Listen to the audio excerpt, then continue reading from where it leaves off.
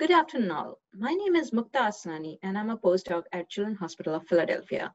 Today I'll be presenting my work on alternative splicing as one of the key resistance mechanisms in CAR therapy in pediatric leukemia. The first half of the talk will describe the B-cell acute lymphoblastic leukemia, CAR T-cell immunotherapy, and its resistance as one of the mechanisms being alternative splicing. The rest of the talk will describe the alternative splicing of two important targets, CD19 and CD22, and how we utilize nanopore sequencing to characterize these alternative splice variants.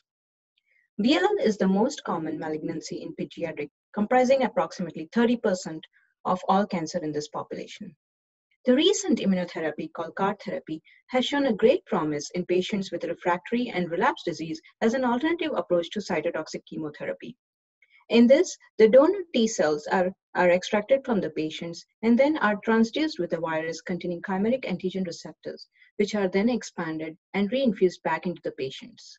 These genetically modified T cells are engineered to express chimeric antigen receptor on the surface, which target a specific extracellular epitope of the surface protein, such as CD19 on B cells. This CD19-directed CAR therapy has revolutionized this BLL treatment strategy. In fact, in 2014, it was designated as breakthrough therapy by FDA. However, despite this impressive rates of initial complete responses in CD19 CAR therapy, long-term follow-up studies have shown that significant portions of the patients do relapse and often do not respond robustly to the same immunotherapeutics upon reinfusion.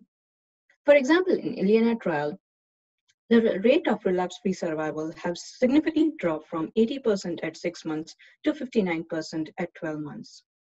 In fact, moreover, several studies on resistance to CAR-19 have continued to emerge from clinical trials, placing patient relapses into both CD19 positive as well as CD19 negative relapses, with majority of them being under CD19 category.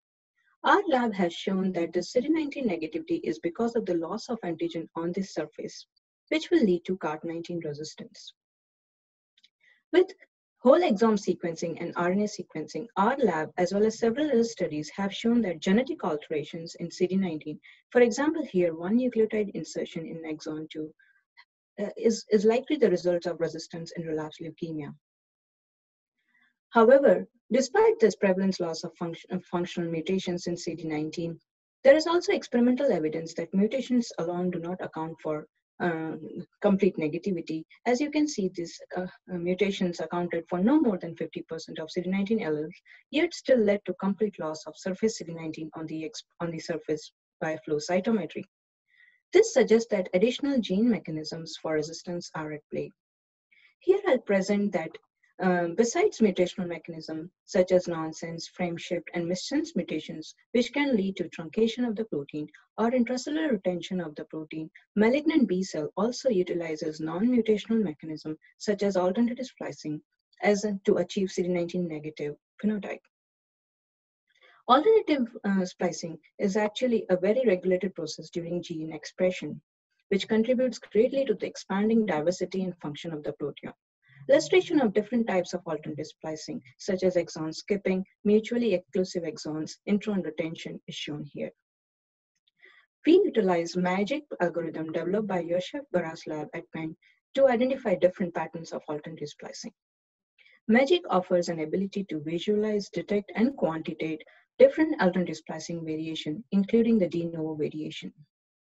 We utilize this MAGIC algorithm to investigate RNA sequencing data and investigate mRNA splicing of CD19 gene.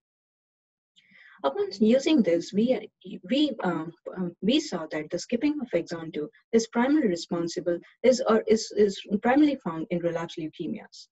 This exon 2 actually harbors a binding epitope for CAR and have increased significantly in post-relapse samples such as CHOP101R, as shown here in the red event, when compared to its matched screening sample CHOP11 here. Further evaluating the extent of alternative splicing, we also identified the prevalence of intron 2 retention in CHOP101R compared to CHOP101. However, this isoforms, so the intron retention, as you can see here, is increased in CHOP101R in comparison to CHOP101 using this BAM files. However, these isoforms are actually identified using traditional RNA-seq method. In order to investigate whether this isoform actually exists in context of full-length transcripts or whether they are an artifact of RT-PCR, we employed long-read nanopore sequencing to characterize the splice variants. To determine the complex exon structure of CD19, we used Minion device and did the transcriptome analysis on various cell lines as well as patient-derived xenografts and used both direct RNA and cDNA sequencing kit. This slide shows here the CD19 gene profile from both cDNA and RNA run of long-read nanopore sequencing, with the highlighted region showing here of exon 2 of CD19. Further zooming in on only full-length transcript, we see both skipping of exon 2 shown here with the red arrows, as well as intron 2 retention shown here with the green arrows, as an alternative splicing events of CD19. Our lab has found that skipping of exon 2 will lead to a truncation of will lead to a retention of the protein in the intracellular, and the intron 2 retention will lead to premature stop codon, thereby resulting into truncation of the protein. This further studies on this isoform is very helpful as it will improve the diagnosis, prognosis, as well as treatment strategies in CD19 negative relapses. However, clinically, instead of CARs directed against CD19, there are CARs directed against CD22 as well. CD22 is also a surface protein on the B cells and found to be very important in B cell development and homeostasis. CD22 directed CAR therapy has primarily followed CD19 CAR therapy in patients with those of CD19 negative relapses. However, several studies have found that relapses do occur with this treatment as well, and instead of mutations, actually low surface density is primarily responsible for resistance against CAR22 therapy. In clinically, two CARs, H22 and M971, have been designed against two different regions of extracellular domain of CD22, encoded by exon 5, 6, and exon 8. Using magic analysis, we showed that exon 5 and 6 both are alternatively spliced, thereby resulting into the epitope loss, presumably likely escaping the killing from CAR22.